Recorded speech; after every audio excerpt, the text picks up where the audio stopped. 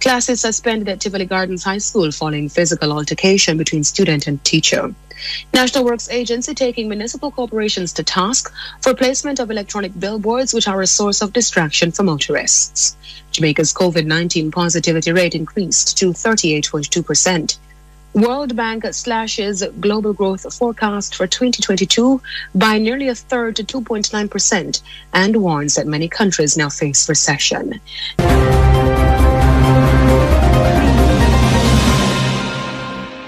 Acting Director of Safety and Security in Schools, Richard Troop, is investigating yesterday's incident. Mr. Troop says the team met with administrators at the school this morning. In an interview with Radio Jamaica News, he said the video reflects the need for the teaching of conflict management in schools. As a ministry, we're very concerned about the incidents of violence in our schools. This is yet again another revelation of that reality. Quite frankly, I'm also very concerned about the fact that it was captured on camera and posted in the social space, because yet again it is demonstrated how irresponsible we can be with such matters. I'm happy to see in the video the effort of a number of students in their attempt to try to de-escalate the situation. Those students should be commended. The Minister of Education's Acting Director of Safety and Security in Schools, Richard Troop.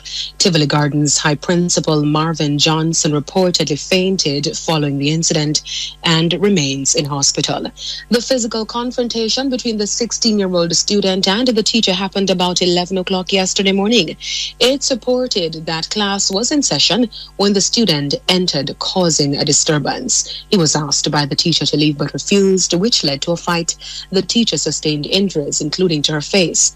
The student was charged with assault occasioning bodily harm and malicious destruction of property as the teacher's glasses were damaged. He was granted station bail and is scheduled to appear in court on June 21. And Mr. Troop says to date, 104 primary and high schools are benefiting from a partnership with the Ministry of Justice and Conflict Management Training. We will continue this effort beyond this cycle of training now, as the ministry is also committed to engage another 105 schools for the new upcoming academic year in such training. We believe that such training, the restorative practice training, will help our students, our parents, and our educators, again, with requisite skills. Acting Director of Safety and Security in Schools, Richard Troop, and head of the Kingston Western Police Senior Superintendent Michael Phipps told Radio Jamaica News that the police have been trying without success to arrange intervention meetings with the Tivoli High Principal in light of disciplinary issues at the school. He says the school is among several in the police division which have been experiencing challenges. SSP Phipps says meetings have been held with most principals in Western Kingston and efforts are being made to address the issues. In the meantime, Jamaica Teachers Association JTA President Winston Smith has come to the defense of the teacher in the video amid criticism that she should have shown restraint. Mr. Smith says an investigation is underway to determine how the altercation started. He says he does not believe that a teacher would initiate violence against a student. The argument will always be put that the teacher should be the professional in the classroom. And yes, we agree. But when you're provoked beyond the measure, it is a different thing. We do sympathize with our teacher, our member, and as the day unfolds, I will make the necessary steps to find out what is the nature of her injuries and how things are happening. Mr. Smith says teachers are concerned that the classroom is no longer safe. He says the society must condemn antisocial behavior among students.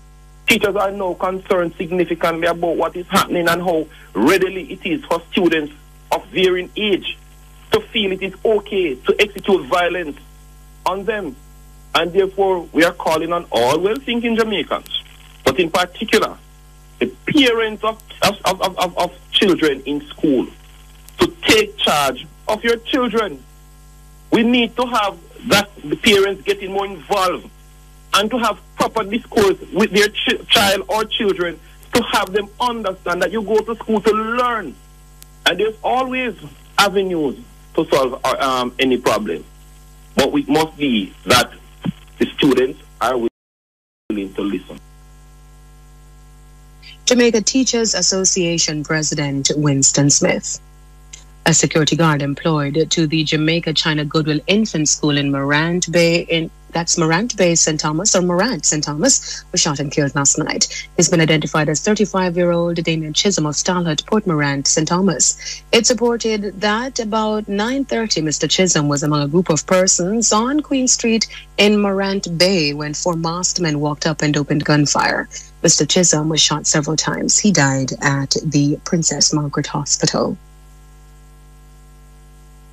The National Works Agency, NAA, is taking municipal corporations to task for the placement of electronic billboards, which are a source of distraction for motorists. NAA Communication Manager Stephen Shaw says apart from the dazzling lights, some of the billboards are placed at dangerous locations, including behind the traffic lights. Mr. Shaw says the NAA has been trying to get the municipal corporations to work with the agency when granting approval for billboards. You observe of late a number of electronic billboards going up all over the place. You look at some of the locations where they have placed these billboards directly behind traffic lights. And I can point you to Eastwood Park Road by Red Hills Road. I can point you to that intersection by Corville. And it is something that we have spoken about, you know, and here the Kingston and St. Andrew Municipal Corporation, because no one can put up any of those things without getting some permission. And the KCC ought to be mindful as to where and how it goes about granting these types of approval. NAA Communication Manager Stephen Shaw.